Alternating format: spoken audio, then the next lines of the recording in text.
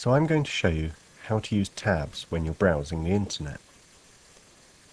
The time I use it most is when I'm searching for something, and I usually use Google as my search engine. So let's suppose that I'm after booking a holiday in Greece. I type that in and click on Google search, and it gives me lots and lots of options where I can find out a bit more. Now I could just click on the first one, read it, then come back again, then click on the next one, read that, and so on. But it would be easy to lose track of where I was.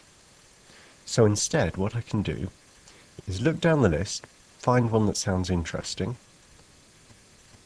Let's have a look at this one. And instead of clicking on it, I right-click on it. And from this little menu that pops up, I choose Opening New Tab, and click on that with the left mouse button. The new tab opens up here at the top.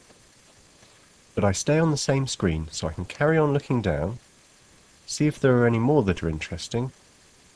Let's have a look at this one as well. And I right click on that one, choose Open in New Tab, and that one opens up as well. Then I can keep going.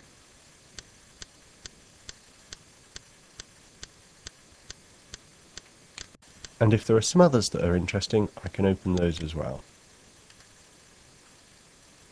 Then when I'm ready, I click on the tab I want to read, just once with the left-hand mouse button, and it takes me to that one. I can have a read of that.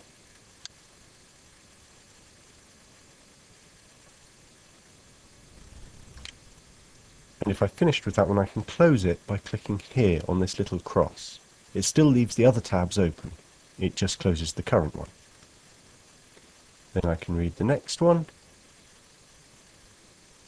And I can still click on links, just as normal. Just by clicking once with the left mouse button.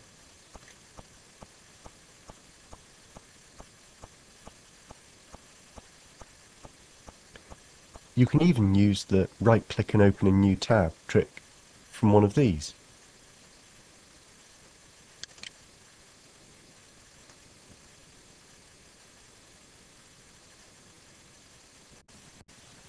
It's quite a simple little trick, but it is useful when you're searching for something like booking a holiday or buying something online and you want to compare different shops.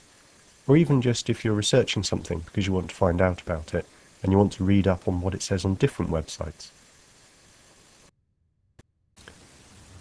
If I want to create a completely new tab, for example to look something else up, while still keeping these ones open, I click here, on this little narrow tab. And there we are, a completely new tab for me to do whatever I like in. I'll show you how to do that in the new browser from Google called Chrome as well. It works in a similar way, but it looks ever so slightly different. So let's search for the same thing.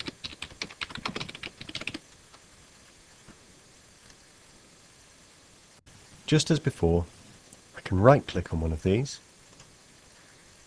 and select Open Link in New Tab. It's the first option now rather than the second option that it was in Internet Explorer. As before, it'll open a new tab over to the right, but I'll still stay on the same screen for now.